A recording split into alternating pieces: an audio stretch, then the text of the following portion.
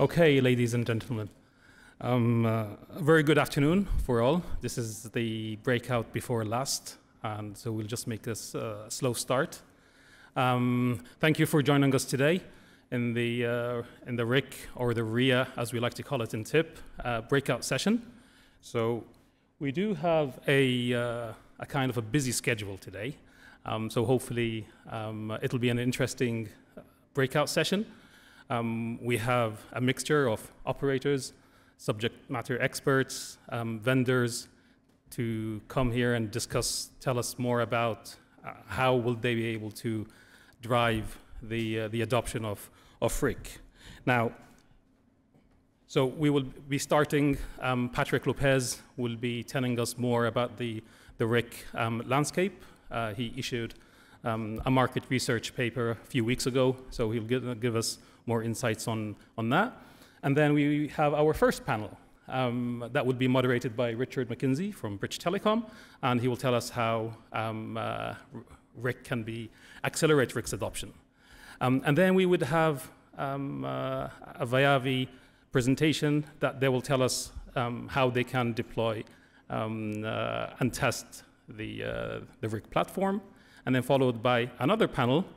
And this is the relationship between public and private collaboration in the RIC space. And then we will conclude the breakout session with a technology presentation from TIP, where Morley and Richard will tell us more about that. So I'd like to call Patrick to tell us more about his RIC landscape. All right. Thanks, Patrick. Thank you. Good afternoon, everyone. Thanks for being here. As I was preparing for that presentation, I was remembering the last time I was on a stage at a Meta or Facebook event, and it wasn't Fyuz. It was before the time of Fyuz. It was a TIP forum at the time, I was presenting a new initiative that was called Internet para Todos, Internet for All, which was an attempt to connect the unconnected in Latin America. And one of the things that this project unveiled was that basically the connectivity as it was constructed until now, the way we were architecting mobile network wasn't really suitable for rural areas.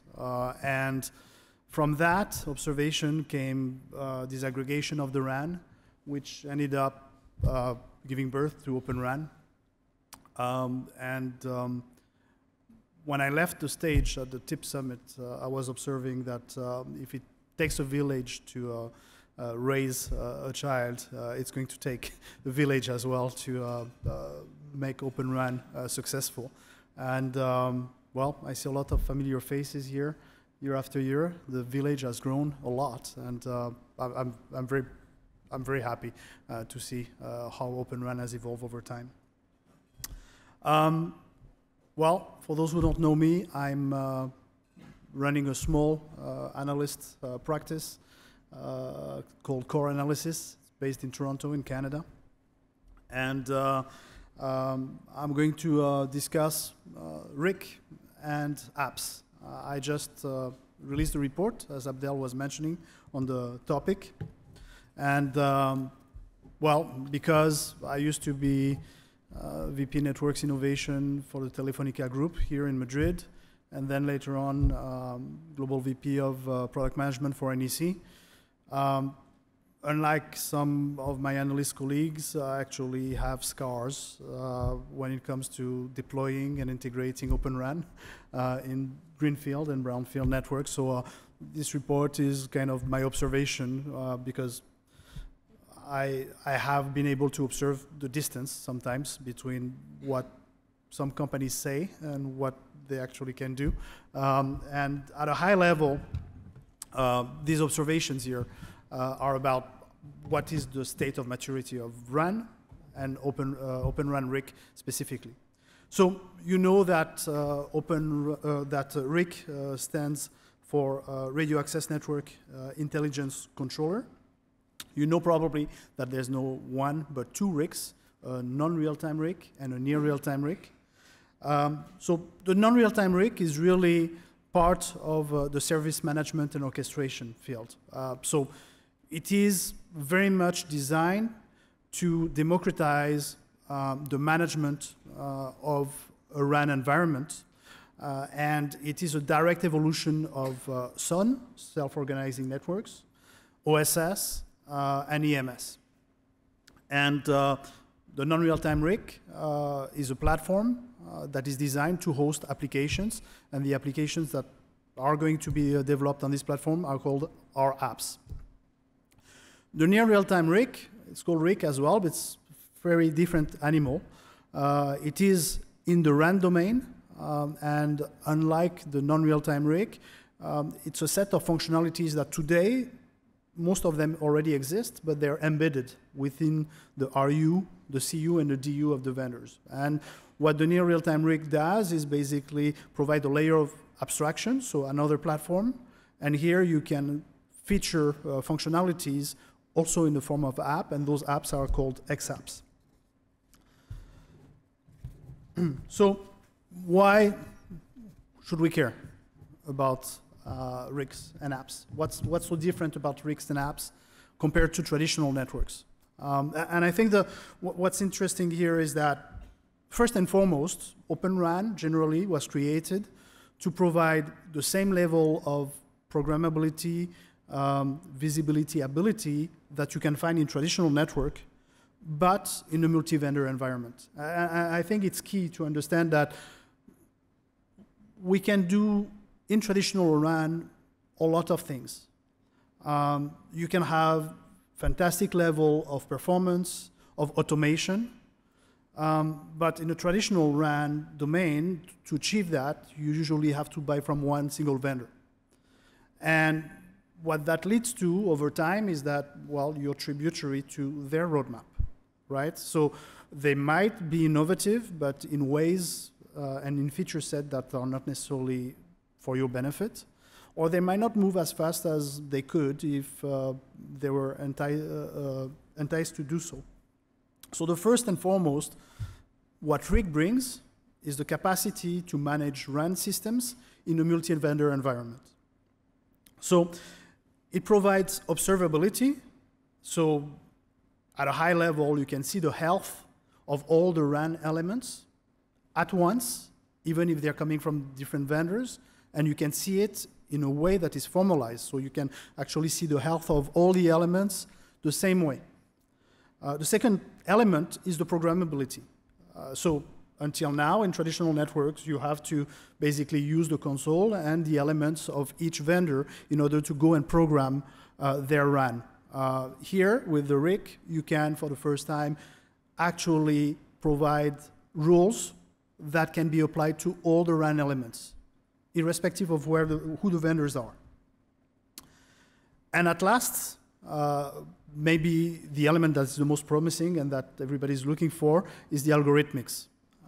Because RAN, until now, the programmability of the RAN has been fairly static. You know, you can do things in the RAN related to congestion, related to power savings, but it's static today. You set up rules that are based on thresholds or based on time of day, but you can't change them easily. Now, what RIG brings is the programmability based on algorithmics, so that not only the system can react faster in near real time to conditions of the network, but more importantly, the system will be able somehow to predict how the network is going to behave over time. That's the power of AI, right? So provided that you have a long enough time series, providing that you have a data set that is relevant enough and your algorithmics are precise enough, you have the ability for the first time to not only observe, not only react, but also predict to what's going to happen. And if you're not convinced, the very last part, I mean, the promise of 5G is to create different connectivity products that, to happen, require slicing. And slicing to happen needs to be end-to-end. There's no point having slicing in the core if your transport or your RAN don't support slicing, or if they don't recognize the same slice and don't share the same slice parameters. So having a programmable RAN is an important part of being able to create those slices, first in a static fashion, but then as we evolve and we see the need for slices that are maybe more specialized, also you're going to need a lot of capabilities to program them. I'm already late, so I'm going to go fast. If you have questions, come find me after. All right. We've seen a lot of applications being developed. The most popular applications are energy efficiency and spectrum optimization. And what I found is that actually all the vendors are coming at it from very different ways. And they're using very different ways to solve that very same problem. So it's very important to understand basically how those collapse together.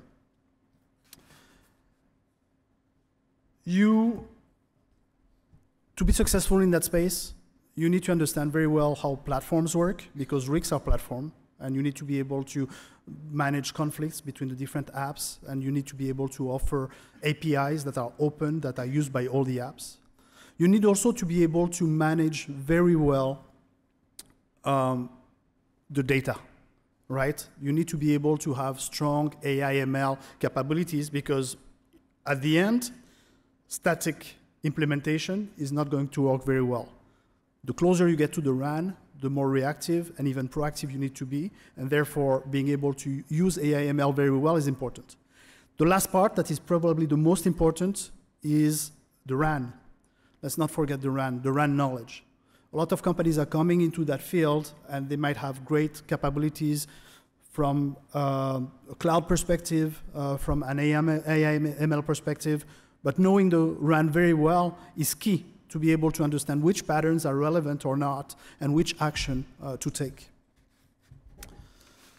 So I'll go. So all these companies are companies that I surveyed in my study that I mentioned, and I've been able to review with them what are the pros and cons. So what can we use RIC for? You have here some of the most popular areas. AI/ML, I mean, it's great first to observe, right? To establish a baseline and understand whether there is an anomaly, right? So that's pattern detection. And once you've done that as a first step, then the second step is how to resolve those anomalies, right? And troubleshooting is key. And being able to troubleshoot at the end of the day is being able to observe and detect issues, and then to observe the effect of all the changes that you make, and then automating that. So that's the first use case here for AI/ML. I spoke a little bit about prediction. That's going to be the next frontier. Those apps that are going to be able not only to correct the state of the RAN, but predict how it's going to evolve over time, and predict the impact of basically switching on power reduction or switching on spectrum optimization. Well, those apps, they're going to be successful in the market. I am late, so I'm going to go to, I am going to conclude right now. At the end of the day, it is an environment that has a lot of potential to free up the RAN, but also to democratize access to the RAN. We were just talking about APIs, right? And there are APIs now in the RAN with the RIC and the apps. But we've seen announcements from Telefonica, from Deutsche Telekom, of APIs being open from third party for developers to be able to discover and to reserve capacity in the network. The ultimate goal here is that even the RAN will be accessible. Third party will be able to develop application and services knowing what is the state of the RAN, what is the health of the RAN in a specific area, and to create application that will make the best use of that. So I think these are, if you want, the key takeaways there. I have a lot more to say, but I'm sorry I ran over. Thank you very much for your patience, and thank you for your time. And if you're wondering what that picture is, that's ChatGPT rendering of an AI with an antenna on a platform. Thank you, Patrick. I'm sure you have much more to say on that.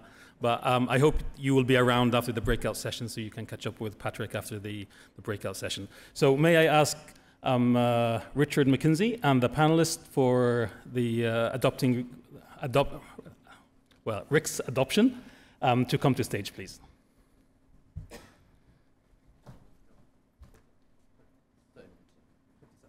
27 minutes, right? Right, I'll keep an eye on it.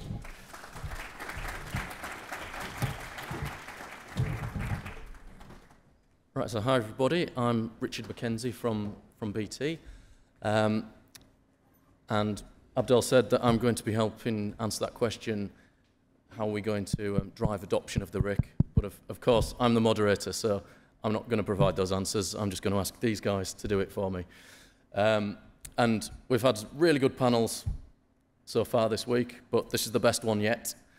We've got a good combination of operators, vendors, and test equipment vendors, and hopefully we'll get some interesting answers about the RIC. But before we get going, let's do the introductions. So giving everyone a chance to speak, let's, if you could introduce yourself, your company, and briefly what your role is involving the RIC. So if we start at the far end with Matty. Oh.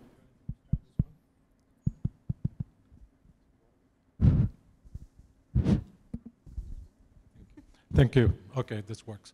So my name is Matti Hiltunen. I'm with AT&T. I used to introduce myself as the near real-time RIC guy. On Monday, Rob Sony, my VP, said, you can be the RIC guy. So I don't know if that was a temporary promotion or just or permanent. But I've been working on the near real-time RIC from the very beginning. We did this RIC co-create where we built the OSC open source near real-time RIC platform with Nokia. So that was my introduction to RIC and RAN in general. My background is actually in distributed computing, cloud computing, and those kinds of things. And since then, I've been a PTL for the RIC app project at OSC for a while, and I'm a member of the TIP-RIA, and so I'm still trying to make the near real-time RIC reality in AT&T's network. Hello, this is Raquel Garcia. I'm the responsible of the RAN planning, technology, and optimization team in the global technology unit of Telefónica, led by Enrique Blanco. In our team, we are working close together with the different operating businesses in the group, mainly Spain, Europe, UK, and Germany, and also Brazil and Hispan. And when we talk about planning and automation, planning and optimization, intelligence automation is our main target. And within this activity, the RIC is a hot topic that we are investigating, and because of that, we are also part of the TIP-RIA project, and we are learning and preparing the path for going to this approach. Hello, everyone. My name is Ku. I work for Keysight Technologies. I'm a director of product management with Keysight, basically responsible for our radio access network, ORAN, core network testing solutions. So when it comes to RIC, from Keysight perspective, basically you may know Keysight that we focuses on test and measurement solutions. Specific to RIC, I think there are two parts that we do. Number one, we actually contribute to the ORAN Alliance Working Group 2 and Working Group 3 test specifications, where the reporters basically for the conformance interoperability test cases and use cases, basically like energy savings using the RIC, non-real-time RIC, near real-time RIC, and the applications. From a product perspective, we collaborate with operators, vendors globally, near real-time RIC, non-real-time RIC, except RAPs, in early experiments to drive the standards, because we know that the standards are basically still formation in progress. So we work on some of those aspects. Again, it's good to be here today. Thank you. Hi everyone, Neil Coleman, part of Amdoc's mobile network division. I have to say that I was expecting a far smaller audience for this session due to the timing, but I think it's like testament to how kind of central the RIC and the RAN automation is to this kind of transformation to open RAN. So as a bit of background, my focus on this panel is about RAN automation, the RIC, and the work that we're doing within the RIA subgroup, and hopefully get a chance as part of the questions to talk about some of the machine learning-based X apps that we delivered into Richard's BT lab over the last couple of months. I think more broadly, Amdocs has been in the RAN automation space for the last decade. We've invested extensively in companies both in the software automation space and in the network engineering area. So I think Patrick's comments about having this nice intersection of skills of both the cloud knowledge, both the radio domain knowledge, and the kind of software knowledge, I think Amdocs kind of has that mix, just doing a bit of PR.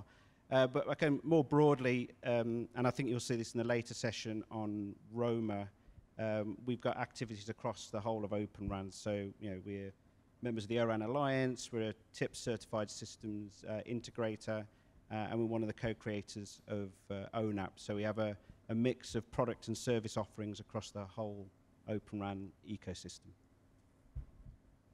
Hello everyone, my name is Rafael Cárdenas. I'm from Vodafone, particular for the Open RAN product team, which is led by Paco Martín. Yeah, my background has been basically in terms of radio development and performance. And since the beginning of my journey here in Vodafone, we've been working with the Open RAN products development. RIC has been, since the beginning, one of them, especially in those applications that can overpass our network performance and that basically leverage what machine learning can do. We've been working a lot with many different vendors and also collaborating with other organizations such as the ORAN, the TIP, and some other projects that has been funded by different entities in order to bring this innovation to our commercial networks. Many of the vendors, we have met them here that have some clever solutions that I think without the RIC is going to be very, very hard to implement. Right, thank you everybody.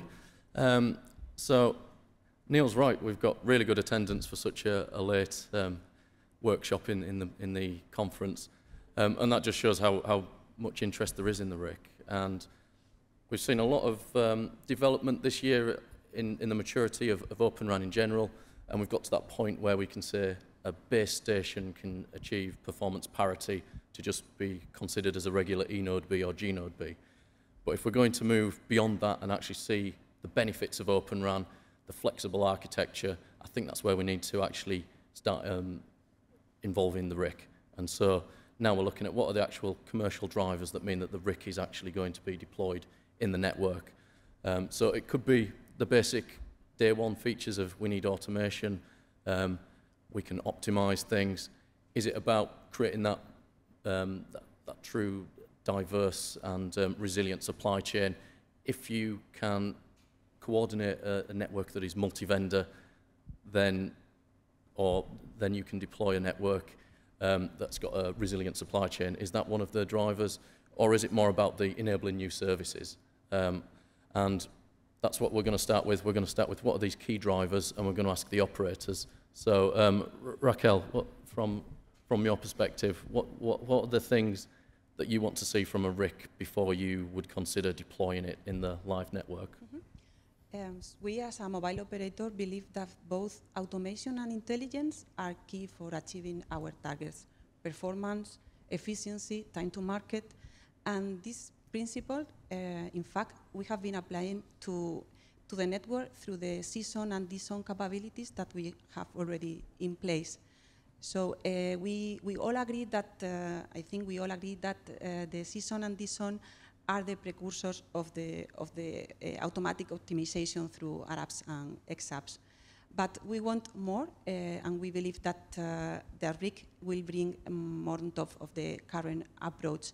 Our aspiration is to have this open platform with open interfaces where we could run applications from different sources. But to go there, I think we have some challenges, and I would like to mention some of them. I think that it's really important to have really mature interfaces that follow the standard. And we want this to happen not just with the new vendors, the new open vendors, but also with the traditional vendors, but because we want to build a platform that could manage any RAN vendors that we could have in the network. So for us, it's really important that we as an industry will push all the vendors to adopt the ORAN interfaces. I think this could happen, but we need to push. On the other hand, we think that we need to find the best application and the best use cases. Up to now, what we see is that the use cases that we see as RApps and XApps are really, I would say, the same that we have in a CSON platform or DSON platform. And this is fine because the kind of problems that we need to solve are the same. But we need to identify the value that we have when we adopt that architecture with this new platform. The cost for an operator for building this new architecture, this new system will be high, so we need a motivation for changing the way we are doing things now. For example, our aspiration is maybe to react faster to the changes in the network, and maybe with this way of working, we can achieve this. We can react faster, and maybe we could apply algorithms to solve congestion in mass events that now is not so easy to solve with the CSON and DSON approach. These are some of the examples that we see that would be good to solve or at least to have clear. Okay, thanks. And Matti, you've been here since the start of the RIC journey. So you've been looking at the business drivers behind, particularly the near real-time RIC. What do you think the priorities are to get to a commercial deployment? Yeah. Sorry. So this is a rhetorical question. Does it bother anybody else that both of those RICs are called the same thing? Because people say we use the RIC, and then you have to ask a follow-up question, and because these RICs are very different, like Patrick said, they're very different entities. Like many speakers have said, the non-real-time RIC, a part of the SMO, is really a improved SON platform. So it's pretty easy to take the existing SON applications and port them to a SMO platform. And even if the O1 interfaces are not available, given that the O1 is non-real-time, using adapters to control legacy equipment is not really a problem. For the near real-time RIC, it's much more challenging, like everybody's saying. First of all, we need the E2 interface. Doing adapters as a substitute for E2 just doesn't really make sense, because it's supposed to be near real-time, it's supposed to be very fine-grained, very high granularity data. Just emulating that on top of some other interface just won't work. But then so the E2 interface is a requirement. But then what would drive adoption is really the use cases. So the use cases that look promising are, for example, improving the RAN performance, like spectral efficiency, or reducing number of dropped calls, or reducing interference. Then use cases where we actually reduce cost in terms of energy saving or doing automation. And then of course, if there are use cases that enable new business or new services that can increase revenue.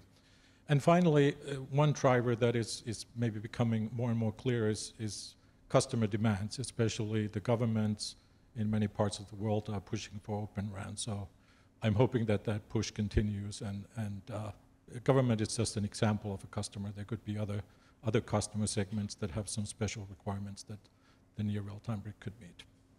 Absolutely. And finally, Rafael, so with Vodafone, you've already got announcements about commercial RIC trials on your live network. So yeah, that's how have right. you gone beyond that? Yeah, as of today, we have been involved in different trials, many POCs. Most of all to test the functionalities itself, the use cases, most of them that are, let's say, proposed by Working Group 1 of the ORAN. But I will say that now what we are more focused on is in order to test the whole platform, because as Matti was saying before, perhaps it's not that hard in order to have the non-real-time rig as a natural evolution of the CSON, but we already have it in our market. So if we start to deploy Open RAM massively in different countries, in all the markets that we have, and we do not provide the operational team that kind of platform that they already get used to that, we will build a massive mess there. So I think that what we are in the stage that we are right now, we are testing that the part of automation, the zero-touch provisioning, and also the algorithms of the different applications can work well with the current state of the art, let's say. Farther beyond of that, we can start to think about what can be leveraged, especially from machine learning algorithms, and also for the near real-time rig applications. But for that stage, I think that we as operator need to demand to the RAM vendors, let's say, for these interfaces that are very needed in order to have the correct interaction between the DU, the CU, and the rigs. As well for the standardization process, which is undergoing and has been so far very much advanced, also very tight with the 3GPP, but has been a little bit vague. Now we are kind of pushing also from internal Vodafone in order to try to narrow it a little bit and have more specific releases in the specifications, so that can also as well help the vendors in order to productize what they have in mind. And based on that, have the proper APIs where the use cases can be leveraged. So it wouldn't be also a struggle in order to see if we can, let's say, put different applications in different rigs, not being a complete remake of everything, and not to reinvent the wheel every time that we want to test different products. Absolutely. And bringing Neil into this, so from an app developer perspective, does this reflect what you've been hearing from the operators? What X apps and R apps are they demanding most urgently, and what's your experience there? Yeah, I think that's a very interesting. I think a lot of the comments seem very consistent across the panel. So what we're seeing a lot in the requirements we're getting from operators that we're working with is this kind of an initial desire to kind of focus on the classical SON use cases, like traffic management, automatic neighbor relations, and I kind of get the feeling that that's the attempt to kind of get past the issues that they had with classic 3GPP SON, which was the kind of poor quality of the interfaces, the lack of vendor support. So a lot of the early apps we've been asked for are kind of ways of saying, can we do CSON and DSON, and can we get it right? And I think that makes sense. We're obviously in the RAN automation space, we have algorithms running on traditional radio access networks, so it's kind of a porting exercise for us. But I think there's a bigger, it feels to me, and I think this came across a lot in the conference, that there's been a shift in language away from use cases a little bit more to this more bolder concept around kind of RAN programmability. And I get the feeling that's operators wanting the capabilities and mechanisms to reach down into their networks in more novel ways to support the new types of services that they're launching. And I ultimately believe, and I think that's kind of ultimately where it's going to go. I think there's going to be very much of a push towards programmability over the next 18 months. And I think there's an interesting session this morning about quality of experience, and I think Meta were part of that panel as well. And I think there's something very tantalizing about this ability to connect app experiences and customer experience and customer demands into this RAN programmability layer. And I think that offers a lot more scope for the kind of transformations that operators are looking to do on their networks. Right, excellent. And just moving on to how we actually test these X apps. So, Ku, you've got a lot of experience with through Plugfests, testing RICs and the various X apps and R apps on them. What's your experience so far about how we can use a RIC test platform to actually interact with the various RIC platforms, but also to demonstrate the benefits of the RIC. Yeah, so this is a very interesting question. I'm just trying to go back a few years ago when Keysight, right, we've been speaking with obviously the ecosystem operators, and especially the operators that we're talking to includes obviously the telcos, but as well as the verticals industry players, right? So basically there are a few test beds which are being established today. They're looking at how Open RAN, especially the RIC, can actually help them deploy private networks for smart manufacturing environments. And their requirements basically converge to, very similar criteria based on what you said, to be able to explore applications, ability, and evaluate the gains versus complexities, cost, and agility of the XApp and RAPs that can leverage AI/ML models to deliver the use case and SLAs that they want.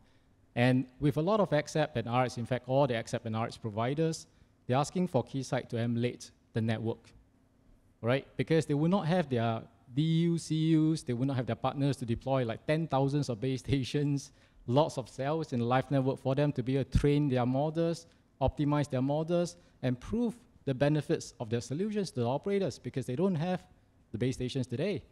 So we started a few years ago from scratch. We designed a framework whereby we can emulate networks at scale, right? What we call the E2 nodes, the CU, the DUs, RUs, the topology, number of cells, and more importantly, the channel conditions, again, in software emulated environments, and provide the mobility patterns which are required for both telco environments and the verticals factory environments, right? This is the only approach which is scalable to enable XApp and RX vendors to truly understand what they need to be able to design the algorithms for, which without, again, is a showstopper for them in terms of like, where do I get the base stations? Even if you can install one base station, two base stations, you drive it using test UEs, is that enough load? Is the load realistic enough, right?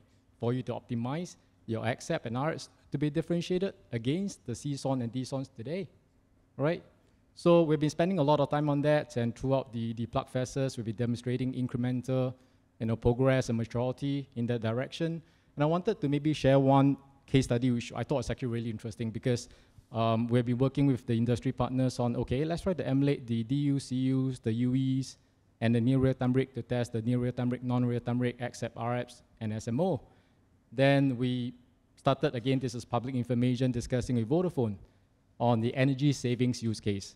And Vodafone says, if I want to be able to, to design a RAP, to be able to look at dynamically modulating the CPU sleep states, for example, from Intel C0 to C6 without impacting customer experiences, how would the RAP knows the characteristics of the DU, CU, and the stack? You may be using accelerators from different companies, different chipsets, the latency will be different, the ability to be able to support different energy saving states are different, right? So we started an experiment that we reported in the Plug Fest that as we start to look at characterizing the object that you're trying to optimize using the RAPs, that would need to be characterized as well, and it has to be stored as a personality that the RAP would actually have access to.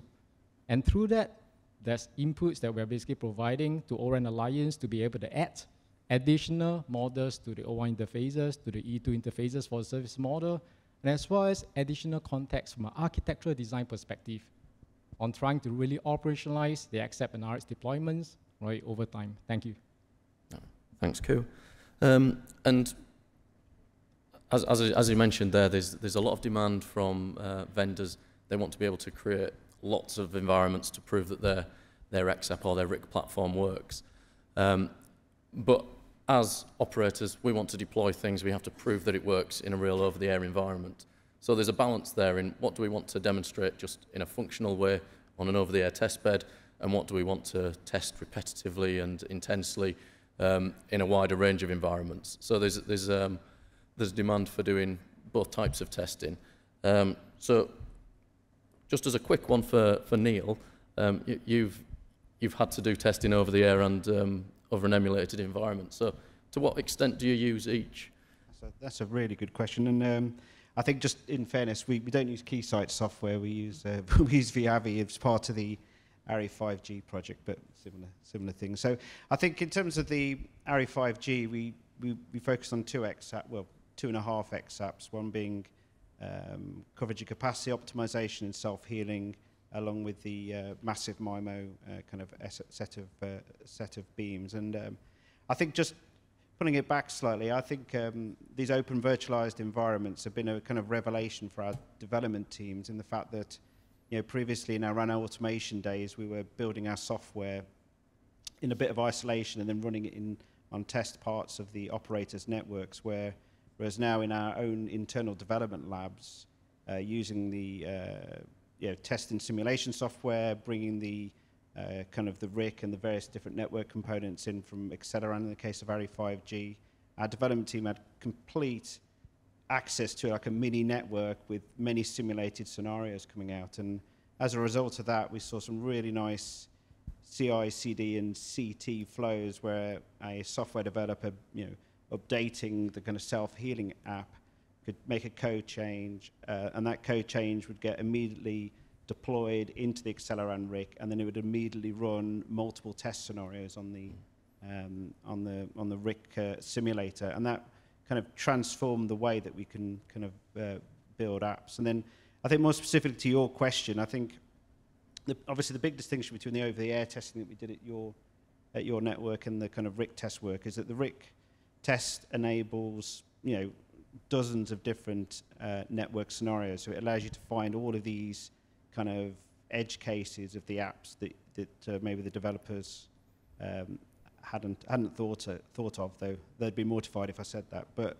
then obviously the final proof of the pudding is going over the air testing, and I think we found some kind of nice wrinkles between how you actually generate the data in the over the air tests and how you match the results up and show equivalence. So I guess in summarizing, like these simulated environments give you full kind of scope of coverage of the different use cases, where the over the air is that kind of final kind of end-to-end test that you can do to prove that it all kind of stitches together.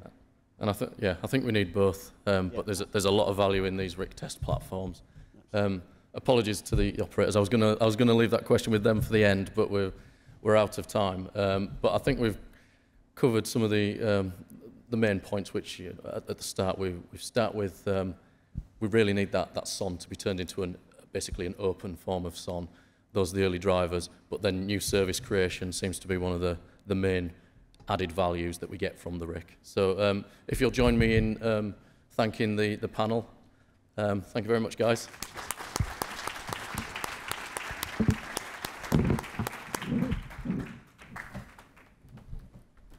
Thank you, Richard, and all of the panelists. May I call for Alton Kelly from VIAVI to tell us how they can help accelerate the adoption of the RIC.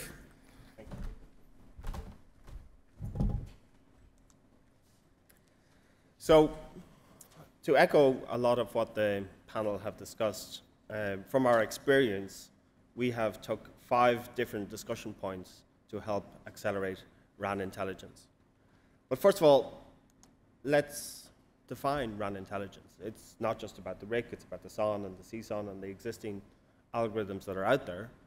What we are talking about here is reducing the total cost of ownership of radio access by providing a well-tested, a well-defined AI and ML algorithms. So let's focus on the total cost of ownership of these platforms.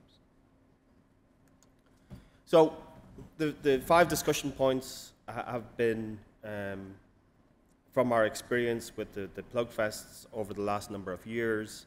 And what's been really exciting about this is the breadth of use cases that we've been involved with all of the panelists and the future panelists in different regions. And at the very start, it was trying to recreate what we've done in SON. It's trying to say, okay, we can use these interfaces, plumb them together with various vendors to make a multi-vendor environment to enable a disaggregated RIC platform. And those use cases have matured throughout the Plugfests, and the Plugfests are continue to roll on. However, there are a number of areas where we can improve to try to drive down the total cost of ownership. So the first one are the algorithms, are the applications, are the use cases. So many of these use cases we've talked about before, massive MIMO improvement, quality of experience, energy efficiency. And what we see now with the Plugfests is many of these use cases come together. You cannot manage the energy costs of your network without taking into consideration the quality of experience of your consumers, which requires load balancing and traffic steering, which also requires massive MIMO optimization, because that is a big part of the network today. These antennae are energy intensive. So what we see is that all of these discrete use cases need to come together in order to provide a total cost of ownership reduction. And this is something that is beginning to happen in the forthcoming Plugfests. So as an industry, as a group, if we can focus on the real value, the real use cases that will drive down the total cost of ownership, I think then we'll get more critical mass behind the RIC adoption. So the second use case is about the interfaces, the data sets, and the models. We've talked, the panel have just talked about the interfaces, the problems with the E2 adoption. It'll be slow to roll out in the network. Therefore, we need to democratize the data sets more clearly. So we need to talk more about the data sets. So at VIAVI, we're opening up the data sets so that you can train the models and make those data sets available to the entire community. And those data sets will evolve over time as we learn more. But if you have standardized data sets and models, then we will have a convergence towards driving down the total cost of ownership. And I agree with what the panel have said, in that we need to actually have these interfaces available on the traditional macro networks. So we need to go back to the GNOBs and get their element management systems to feed us the O1 data. And we think the non-real time is the sweet spot where we can get the same data from traditional networks that are deployed and new O-RAN networks. The next important aspect is application benchmarking. So depending on the policy that you apply, your application might perform better or worse. And there's a methodology approach that we can apply, that when you set your policies and your objectives, we can score how well the algorithm has achieved its outcome with the constraints from the policies. And even a small adjustment in constraints can change the performance of the algorithm.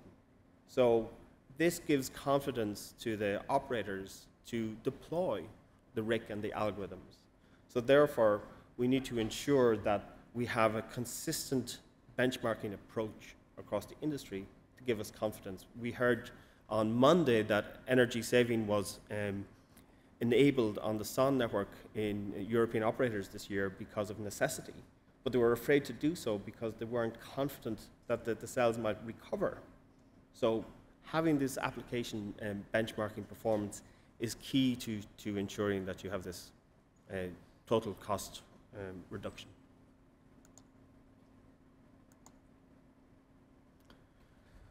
Finally, well, we have heard this week that a lot of vendors are putting consideration into conflict mitigation. So for example, one use case, if we want to increase capacity, we might change the tilt of an antenna, but because of energy saving a use case that kicks in later, it might reduce the power and negate the effect of the first application. But I think this goes back to the first point we made about convergence of the use cases.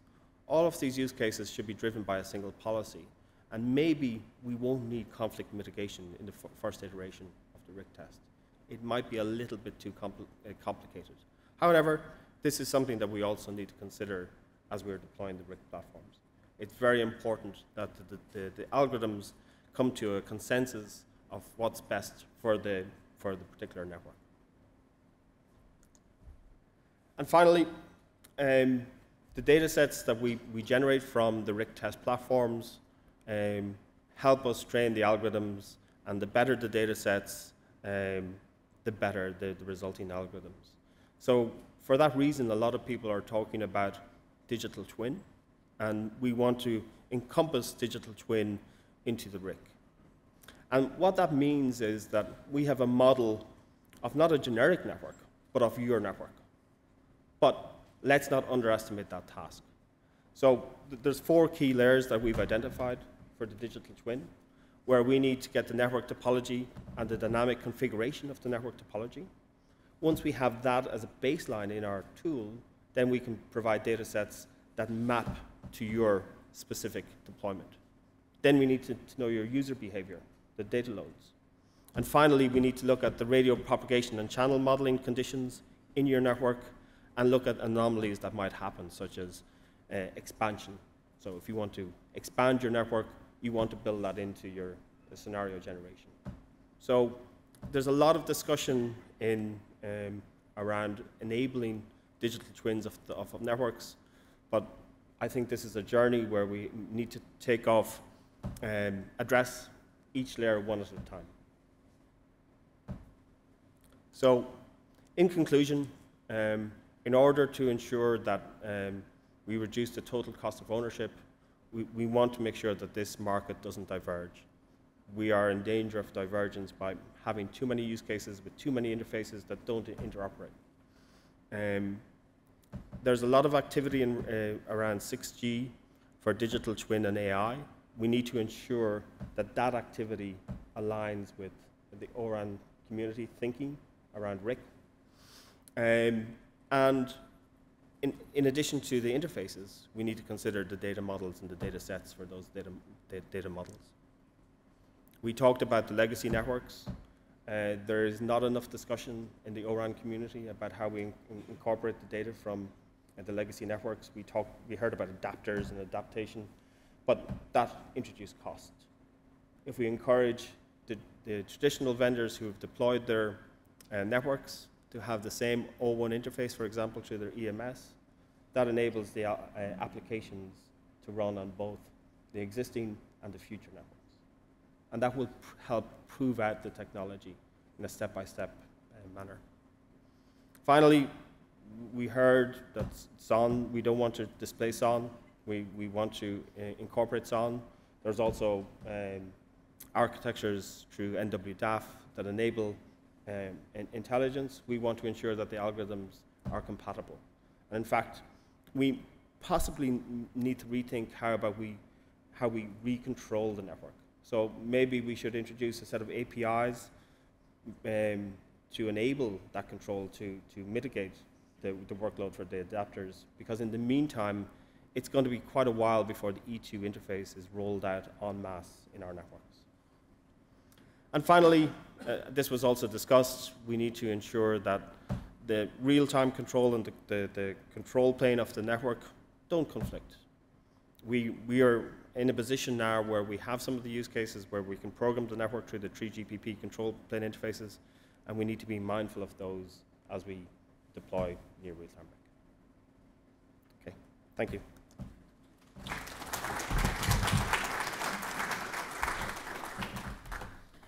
Thank you, Altan. And may I invite the second panel, how the public and private can collaborate together to drive the RICS adoption. So I'll invite Linda Ligios from Digital Catapult and the panelists.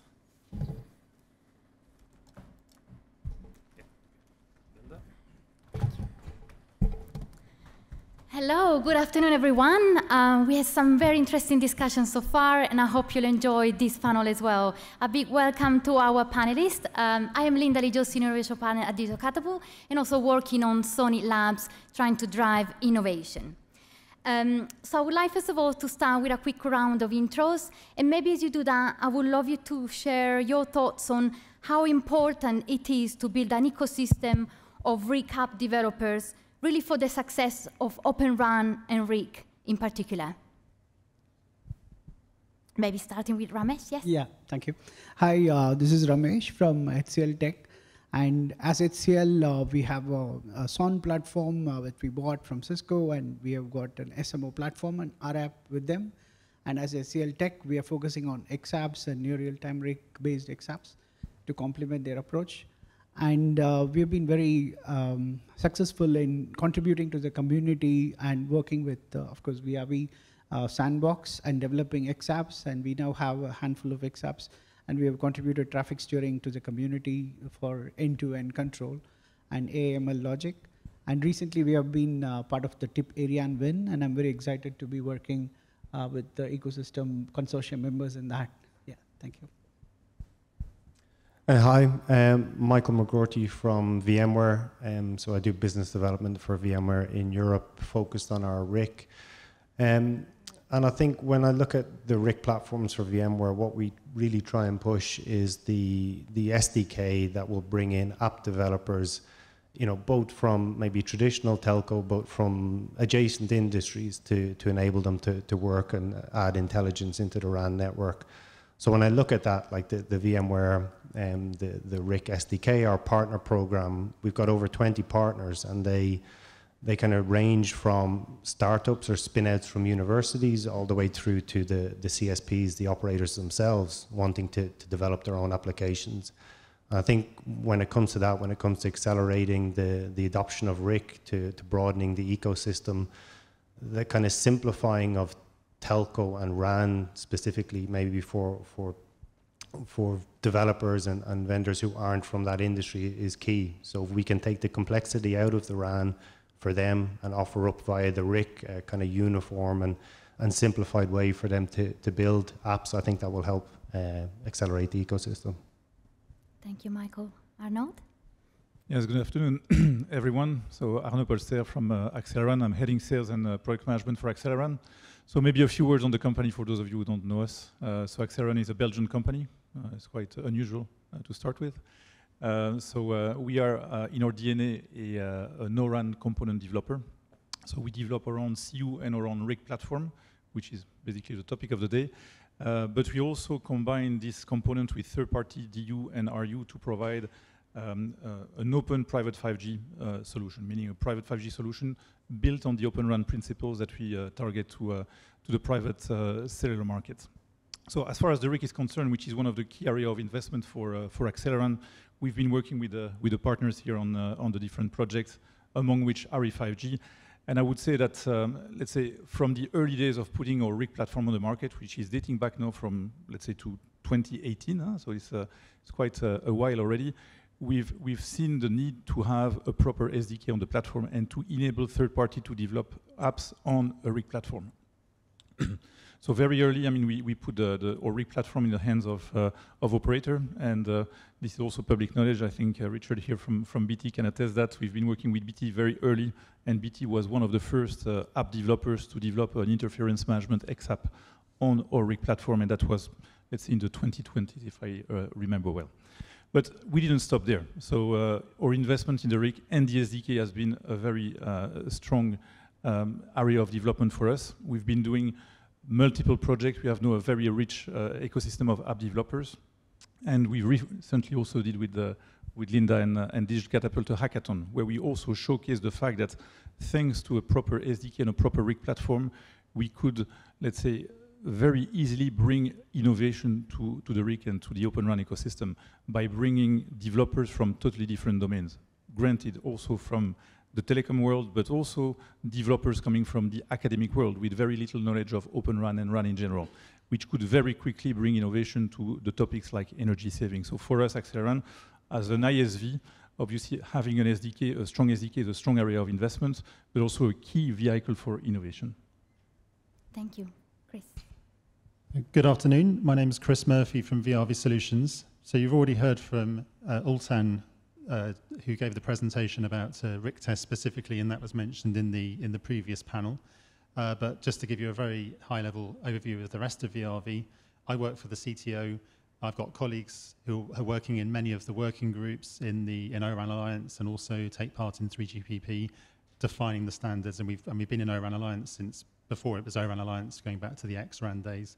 And then we've got a large portfolio around test, measurements, assurance, and optimization. So the lab test focus of the RIC test is complemented by other aspects of lab test, and then portfolio that will allow you to deploy your networks, test them as you deploy them, and generate network birth certificates, for example. And then when you're operating the network, the assurance, measurements, visualization, analytics, and optimization.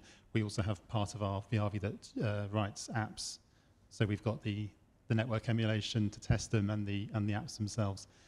To Linda's question about why do we need a thriving ecosystem of companies who are making these apps to run on the RICs, I think we've heard a lot in this conference about new types of service. I know there's metaverse applications being covered in other breakout sessions. We're expecting these networks to work in ever more scenarios, dense urban, private networks, factories, urban, in many more ways, and to deliver, and I think over network slicing, for example. So there's more complexity coming in. There's more ways that the network needs to be able to operate in and deliver these high-value services, which are very challenging. So it's a challenge for the industry to be able to deliver this, and it won't necessarily be able to be delivered by a single company. So I think there will be an ecosystem, a thriving ecosystem, to address these challenges as we go towards 6G. Thank you, Chris. So we are on day 3 of this event, and I think we've heard, and the message is clear, that RIC is going to add intelligence, the opportunity to build a stronger case for the adoption of Open RAN, and potentially even, monetize further a network.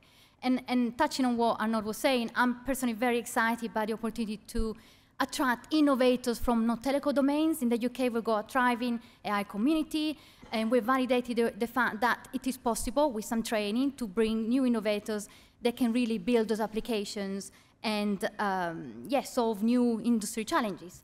But we've heard on day 1, there is a very high barrier to entry still for those innovators. So I would like to start with this question on how can really the industry nurture a thriving ecosystem that reduces the barrier to entry? Maybe starting with application development, maybe with Ramesh, what are your thoughts on this? Yeah. Actually, low latency analytics application is there across multiple industries, right? So banking or any other industry where we say low latency application analytics is not unique to RAN. So when it comes to what is enabling that is data, right? And very fine granular data. And also the control mechanisms that need to be the decisions coming out of algorithms. So I think the open RAN industry that we are talking about, whether we name it E2 or O1 or whatever conduits in which control and data are passed through, it needs to enable this. And I don't see that open at all. It's very closed. And we have very few E2SM contracts defined today. And it's not enabling the application developer ecosystem in a big way. So I think we just need to democratize and open it up and enable. There is a lot of differentiation at the algorithmic intelligence level. There is enough differentiation that people can bring at that layer. So opening it up is not going to lose out the, the grip at that morning panel somebody was talking about. Do you open it up too much? But that's not the case at all. You have to open it up and let the application ecosystem above the true vision of marketplace. That can happen only if you open it up, not being closed today. So I think whatever we call it, I think the network, I've been in the telecom industry till my first job in the carrier. We are so hooked up on protocols and interfaces, giving it names, E2, O1, et cetera, et cetera. But the application world has moved on. And they have been, if you give them data, they will slice it, dice it, do whatever with it. And just the placement of application intelligence components can be in the centralized cloud or can be pushed to the edge near the place where the devices need it. All that is there. Movement of application intelligence across the spectrum of cloud, all that is already existing. So we don't need to worry too much about whether we call it an R app and whether we call it an X app, and that all can be handled by the application layer above. So I think we are too much bogged down on the semantics and taking it from a telco-specific world of things and not waking up to the reality of what rest of the cloud and rest of the application world is already doing. And they're all concepts that need to be imported here and make it happen. So I think there is a lot more that needs to be done to really, it's all about L2, L3 baseband layer programmability. And if you do that, there is value. And in the morning QoE session, they talked about marrying the application QoE profiles onto the network. And if you do that, there is value to do. You cannot do this in the DUCU itself because they don't have that overall enrichment that you talk about. So there needs to be a layer above it, and that has that view, and it can push down the actions onto the ran below. So I think this is not to be evaded or just be lost out in when are you deploying, what timelines you are deploying this technology in, etc. It's just a question of being open and being brave to open it up and not hold, my data, I won't share my data. What BS is that? So I think it should be opened up, enabling the ecosystem to do the job above and innovation come in, but that needs to be enabled first. I don't see that happening, unfortunately. And I'm wondering, maybe Fano, you want to add something to this. Obviously, vendors are developing their own apps. So how can we create a level playing field for the development of those applications? Yeah, I think a lot of things have been said already, but I can only echo what you just said. I think we've been very encouraged when we've been running hackathon with players coming from other industries than telecom. I think what it shows at the end is that when you democratize the data, when you get away from the complexity of the telecom world, and when you abstract the complexity in a simple SDK, I think that opens up to the innovation. And I think that's what we need, right? So I think what we need to do for these new entrants is that we need to find a way to give them access to this type of playground where they can experiment. And I think today we've been, as an industry, very close to the new entrants, right? And because everyone has his own little domain, right? But I think at the end of the day, when we create playground, which can take the form of a rig platform, maybe a rig tester where people can experiment, right, with simple algorithm or simple use cases, I think they understand that they can bring value to this world, right? And I think it's a benefit for everyone, because at the end of the day, I think I want also to echo that comment that was just said before. I think the RIC will only bring value if we can create these hybrid apps which are creating a bridge between the Open RAN world and the standard and the new interfaces, the new standard E201, and the legacy world, right? So there needs to be a level of abstraction in the RIC, in the SDK, so that new entrants also don't get lost into the complexity that we are creating for ourselves in this transition. Thank you, Arnaud. I kind of want to move into, obviously, public-private collaboration. So the UK government is investing a lot. There are currently 2 projects, one more recently announced. We've heard earlier before about RE5G. And I kind of would like to maybe hear your thoughts, maybe starting from Chris, on how do you think those projects are adding value, and in particular with RE5G, how is really showcasing the benefits of the RIC to kind of making a stronger argument? So I think there are lots of benefits here, or there's lots of, thinking about RE5G specifically, it shows unequivocally that you can start with some concepts, you can use a network simulator like the VIAVI RIC test to take some existing algorithms. So I know in the case of Amdocs, they were existing algorithms, as Neil said, that are already deployed on traditional vertically integrated networks, and take them to the RIC world and validate that they can work in that scenario, and that find the edge cases that don't quite work, and solve those in the lab, not in the field, and then take them to the field and be confident and see that the results are replicated. But also thinking about non-real-time and near real-time, we have a mix of more short-term near real-time applications as well as longer-term non-real-time applications. We've got a mix of vendors, both in the RAN. So we've got the Acceleran DRAX RIC platform, and then we've got the RAN elements are provided by a mix of vendors for the real network. So so I think it's illustrating for a single project, we're actually getting a lot out of it. Non-real-time, near real-time, mix of vendors for the RAN and for the apps themselves, and a mix of more traditionally developed optimization applications to the new ones. I know the Acceleran one was a new algorithm that they've developed for the RE5G. So it illustrates a lot for what is a relatively modest investment from the partners and the UK government. Thank you, Chris. Obviously, the project is still ongoing. I was wondering maybe if I know you wanted to add something around some early results or lessons learned that you want to share with us all. Yeah, I think to me that was a very interesting project, because this was assembling a set of partners which were all contributing to, I would say, an end-to-end result which was very positive, right? In the sense that I think we saw let's say, commercial vendors porting or developing apps on a RIC platform. And I think that's quite interesting in itself, right? To say, well, I have an app which was, let's say, something fairly standalone, and I'm porting the algorithm easily on a RIC platform thanks to the SDK. And I think that's already a great achievement. The second is, I think, the whole DevOps process, which we've already covered a bit earlier, is to show what is a good example of how an app should be developed, right? Starting with the RIC test and then a field testing before going to an actual deployment. And I think there's also some learnings there to say, well, there's value to start with a RIC test and then to have, let's say, a test bed, which we deployed in Industrial Park to be able to test some of these use cases in a very limited scale, but still to show the real benefit to the stakeholders, right? Because I think the risk that we run is that if we only do it on simulators, that people will say, well, that's great, but how can we implement that in a real network? What can the real run elements provide today, right? I think this industry is also in need of quick wins, right? We need to, let's say, to be able to pick up the low-hanging fruits and to show that we can achieve, let's say, RIC results today, even if the run elements are not yet perfect in their compliance to interfaces. So I think to me that was, and as you said, the project is not finished yet, but I think we are already quite far ahead.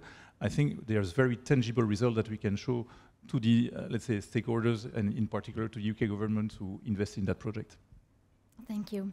And there's another project that's been recently announced, and you would have heard also in the last few days, called Ariane. So it's part of our new round of funding from the UK government.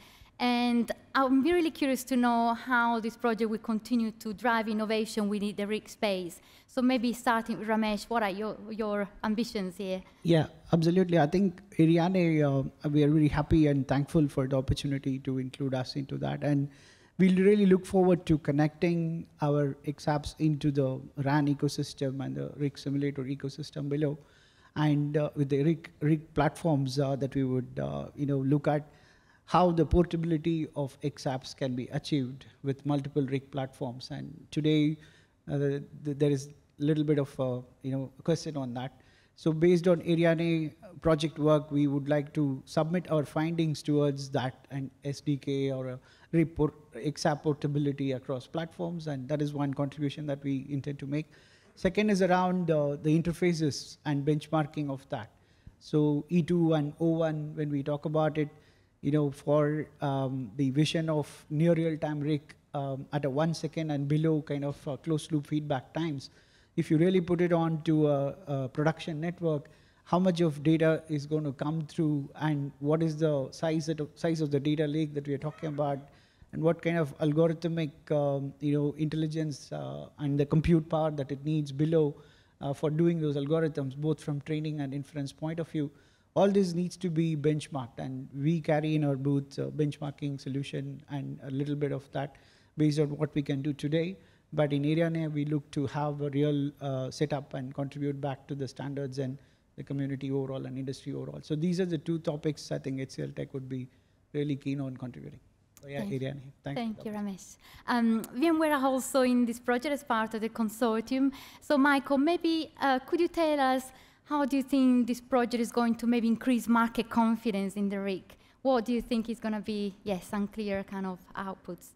Yeah, I think, obviously having BT, an operator involved, helps to kind of give credence and kind of some degree of confidence to what we're doing in Ariane, how it translates into commercial networks. And I think, that is important, that we do need to set up these test environments. We need to prove it, simulate it, and then over-the-air environments. But it becomes what next then? How do operators actually, where's the commercial impetus for them to adopt the RIC? How do they deploy it? How do they buy it even? It's kind of new routes maybe where we need to figure out. And I think Ariane can help with that, with kind of looking at how does the RIC move beyond, how is it commercially adopted? And having all of those, everyone from test and measurement through to the RIC providers, through to application developers, and then operator involvement itself, having that kind of end-to-end loop helps with that. So I think, that's definitely one of the things that we think Ariane can help with. I think over the course of the 3 days, we've maybe heard in some of the other kind of key main stage panels as well that maybe some of the bigger vendors are saying like no more testing, it's now time for deployment. But we need to marry that we're also saying we want to bring in small startups or people from adjacent industries into the RIC, but they need to prove their algorithms, their applications with those vendors. And so I think projects like Ariane are really important to that, to getting the commitment from the ORAN vendors to participate in this kind of proving of the applications, but as well to get interest then from those kind of startups and outsiders that we want to attract to the XApp and RApp development. And maybe touching on deployment. Obviously, some of you have been working on R&D project for quite a while. Maybe, Michael, can you tell us what do you think are the success factors for applying public funding to create deployment-ready RIC applications? Yeah, there was an interesting session held by, I think it may have been DCMS back then, but DCID basically about 12 months ago, where they invited all of the industry to say, if we were to fund more projects, what should we fund? What would be valuable to the industry and ultimately to the operators? And I think that's very helpful. So I guess in the interest of time, I'll be brief, but to make sure that what we deliver from these projects is important and is valuable to the operators and ultimately the people who will buy and consume it. I think getting their input at the very start, before you define the projects, before you award the grants, is key to that. So like a two-way discussion, continue to communicate and collaborate.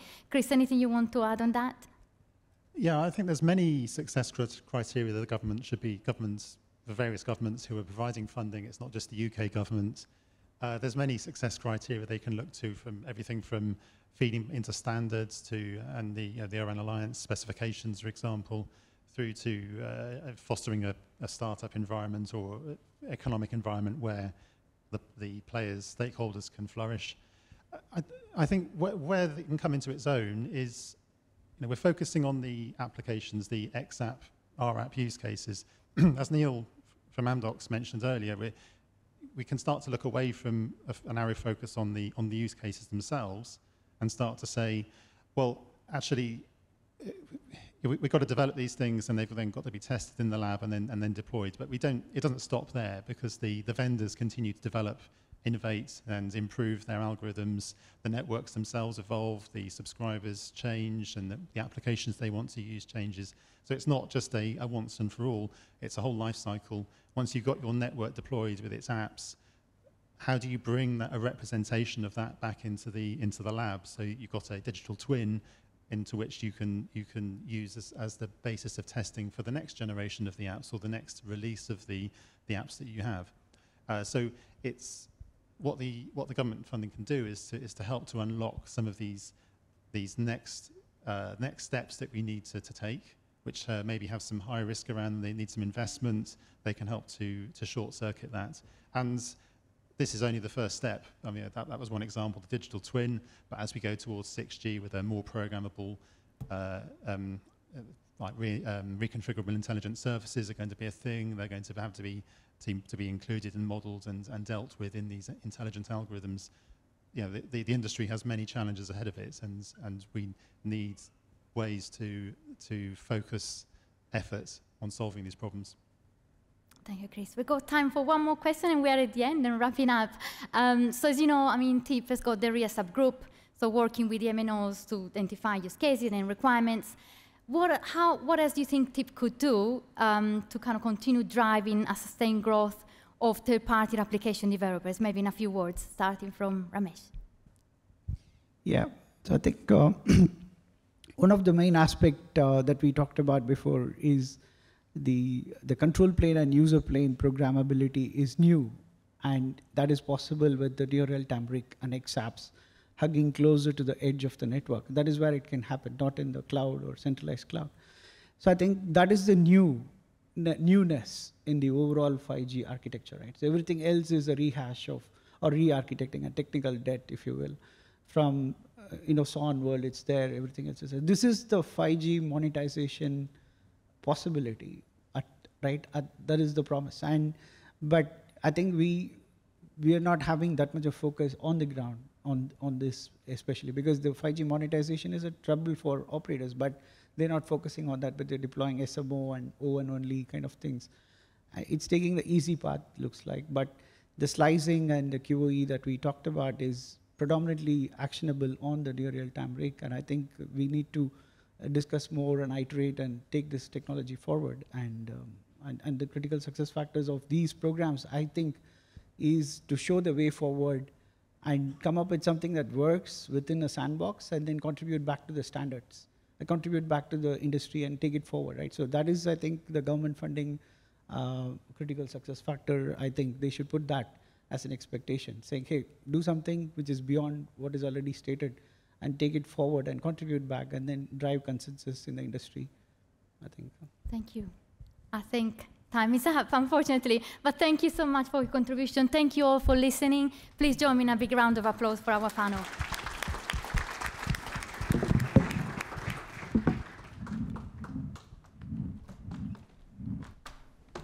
Thank you, Linda, and the panelists. The time is tight, so apologies for that. We have a busy schedule. So the last part of today's breakout session is the technology update on the RIA subgroup. So I'll ask Richard and Morley to come here and present. Yeah, excellent. Right, so, yep, in the interest of time, I'll skip through these and provide a very high-level summary of the progress of the TIP RIA group, and then Morelli's going to do the last couple of minutes to talk about what our focus areas are going to be going into the future.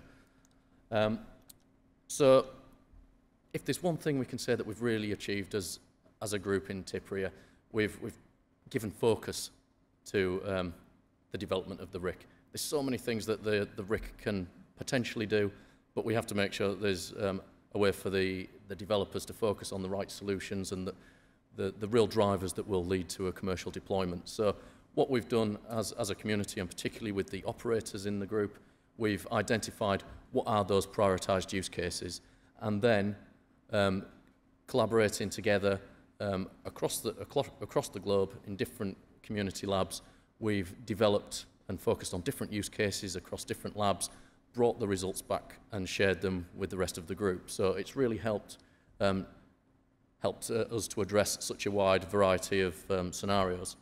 And one of the things to look out for that really reflects the maturity of the RIC is the badges. So what you'll see at the bottom of this, we've got the bronze, silver, gold badges. We've started issuing these. So the bronze badge simply means that a developer has a solution that satisfies the requirements of a particular use case. The silver badge is more about you've actually demonstrated that in a third-party lab. And then the one that we all want to get, the gold badge, which means you've demonstrated it in a commercial deployment. So we've issued quite a lot of bronze badges. We've issued some silvers. We haven't issued any golds yet. So when we come to this event next year, hopefully it's a wide selection, and we're just trying to find the best ones to promote. So this is a brief overview of what the use cases are right now. So we've tried not to make it a long list, but it is getting longer over time. So this is how it's grown over the last 2 years. And we've put it in sort of maturity order. So the things at the top, traffic steering, power management, those are the ones where we've got the most solutions and the best adoption so far.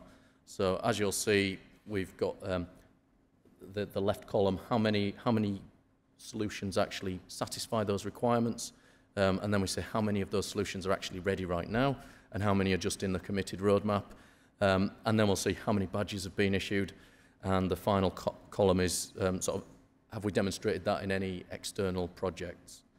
But as you go down, you'll see that it's the less and less mature use cases, and in fact at the bottom, those are the new use cases, so we've only just added those to our list. And that's a reflection of our engagement with other industry groups. So these are use cases on energy saving, which have come out of the use case group within the ORAN Alliance, and is also promoted by the Open RAN MOU group.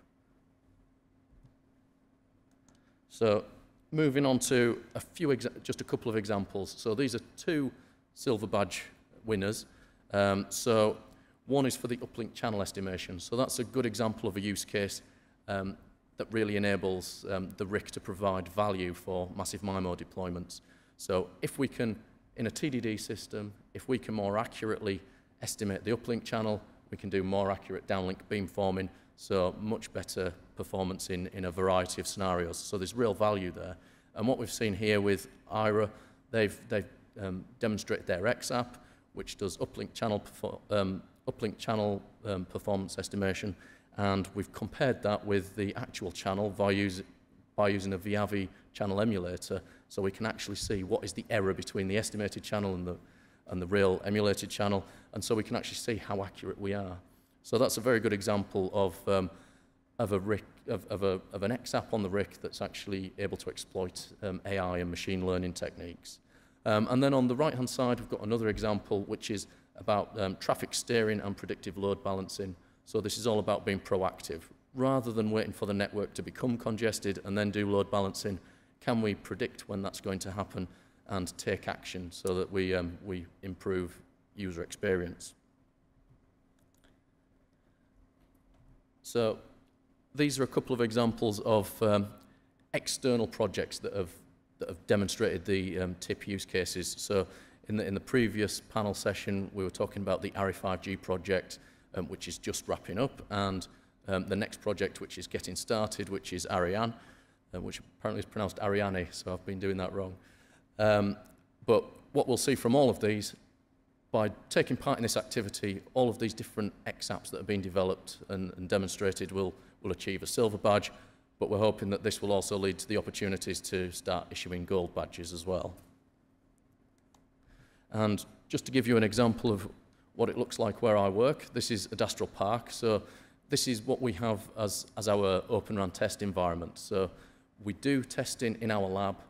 We use RIC test facilities to do automated testing, but we're also very interested in demonstrating that Open RAN works over the air. Unless you show it working over the air, it's hard to get people to commit to a deployment. So every time we demonstrate something in a RIC test environment, we then want to move into the over-the-air environment. So this is what we've been doing. We're just wrapping up that testing with ARI 5G, and hopefully in the next few months we'll transition onto the Ariane project.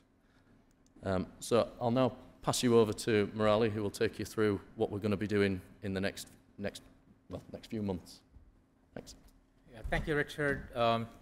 For those of you that don't know me, I'm Murali Ranganathan, the technical lead for the RIA program within TIP, Open RAN, and I'm part of Meta. So we've been promoting some of these technologies in some of the work we do as well. So I want to, a lot of things have been discussed today about the maturity of the RIC apps, the maturity of the RIC platform. Clearly there's evidence that we've achieved a lot, working with operators, working with vendors, taking solutions clearly to the next level of trials and external partners that have been funding some of the projects as well. But I want to leave you with a couple of thoughts on what else can we do on top of what we've achieved so far. And to recap, clearly the goal of our RIC applications, the benefit of RIC applications, is to address some of the challenges that we face today and we will continue to face in the future on optimizing and managing radios. Also, achieving a level of consistent performance for all our apps, so that the app families, I come from Meta, so we have a lot of apps that depend on a consistently performing radio network, and a RIC is a big part of us and as operators and us as application providers being able to achieve that. So our goal is to elevate the quality of experience for all users in all environments during any time of day where they exercise or use the network.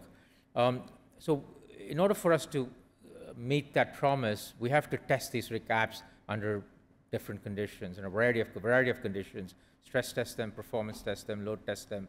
And one of the challenges that has been pointed out to us all day today and throughout this conference is that it's hard to get data that represents these demanding RF conditions. But we do have to have the data in order to prove the validity of the applications, and the results clearly have to show that they are adding value. Clearly a lot of AI/ML has been used in the application layer, so clearly everything that we built in RIA has some ML component in it. We almost ask the vendors to make it a mandatory requirement when they bring the use case to RIA, that there is some ML, and you've seen 2 examples that Richard mentioned had a good piece of ML built into it. But what is not matched right now is the same machine learning expertise in the data, the data feeding process, or the call it synthetic data in the data creation process. So I have kind of an answer to that question here. What we'd like to do is to create ML models that can soak in the real world in one of our operators' networks, and then learn or get trained based on the real world data, and then that model could be brought into a VIAVI or a Keysight or test simulator environment, and so call that a digital twin, right? That's the term we've been using so far. And so far what we've done is a project that Meta created a couple of years ago. We call it an RF digital twin. When Meta kind of stopped working actively on the Open RAN areas, we decided to contribute a lot of our work to Linux Foundation. To support that, we created a community under Linux Foundation called LF for Connectivity, and you can see in the last bullet a mention of that. So if you go to this website, lfconnectivity.dev, you will see multiple projects contributed by Meta to Linux Foundation, and Maverick is one of the projects that represents the digital twin. So it's an RF digital twin. It's an open source contribution, which means you go there, click on the link, you are basically taken to a GitHub website where all the code's there, all the instructions for setting up the twin, and all you need now is data from an operator to train the model and then bring that model into a test environment for testing RIC apps. So that's the purpose. So that's something that I'd encourage all of you to take a look at, since it's now open sourced, and take advantage of it and take it to the next level. What we have today is a RF digital twin, meaning it can do RSRP, RSRQ, interference management type predictions. What we'd like to take it to next is like a traffic model predictor and a handover model predictor and so on. There's a lot of information there on the website, so I'd like you to take a look at that.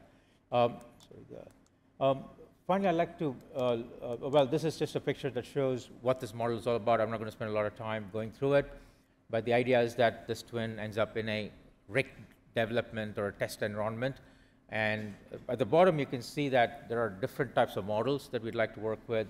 There's a mobility model, a traffic model, an RF digital twin. The RF digital twin is what the code is that you'll find in the open source contribution. The rest of them are ideas that we've kind of captured, but yet to be built through the Linux Foundation as a community. On the left is a lot of kind of the benefits of having this twin. I think all of us understand it, so I won't spend time on that. As a summary, I'd like to leave you with a 7-step program on how we can make the RIC more successful than where it is today. Clearly, use cases are of importance, so we've thrived on defining the use cases in RIA. We want to continue to move along on that path and create more use cases that are compelling. That also exposes the value of having a near real-time platform, the value of collecting data in near real-time. I think a lot could be done by having this near real-timeness, especially for improving quality of experience of our apps. That couldn't be done before with SON type, non-real-time platforms. We also have heard a lot today about the RIC apps, vendors building apps. We want to see a multiplicity of this. We don't want one vendor building one app. We want one app to be built by multiple vendors. So we get that flavor, the differentiation, and it also creates some kind of resiliency in our supply chain. So an operator doesn't have to depend on one vendor being there forever, nurturing, supporting, building, or continuing to have multiple releases of that app. But you have a supply chain now of apps, and so operators can continue to try out different apps and pick, let's say you've achieved the value of one app, there's another solution for the same use case, let's pick the other vendor and then continue to test the differentiation that vendor brings along. Similarly, RIC platforms. We want these apps built by these vendors to be working on multiple RIC platforms. So portability, SDKs, APIs, they're all really important to make that, to achieve that dream of a single app working across RIC platforms. So that's my third point. And the fourth point we talked about a lot today was reducing that barrier of entry. We want small companies, universities, anybody with an idea to be able to come to a RIC platform and build an app. that's the world we want to be in going forward. And then evaluation of testing, we just talked about the digital twin. And again, Meta will continue to contribute ML capabilities, whether it's PyTorch or any of our fundamental libraries to enable these types of solutions. And we're interested in those solutions as much as all of you are. And finally, the way we promote and let the world know that these apps exist and these capabilities exist is through badging, as Richard mentioned. So come to TIP. We're happy to take your results, do more trials, and then take you through that badging process. And what's more important than anything that I've mentioned so far is sharing of results. Operators, if we do a trial with one operator, like the trials we're doing at BT, if we don't publish those results through TIP and make it known to all the other operators, and not just operators, even third parties that want to build apps, they can look at the successes of the apps that have been built by other companies, and that propels our market, creates a larger ecosystem, and that's what we're all looking for. So with that, I guess we're concluding this session. Thank you all for being here, and it was a great journey, and I'm sure this will continue forever. Thank you.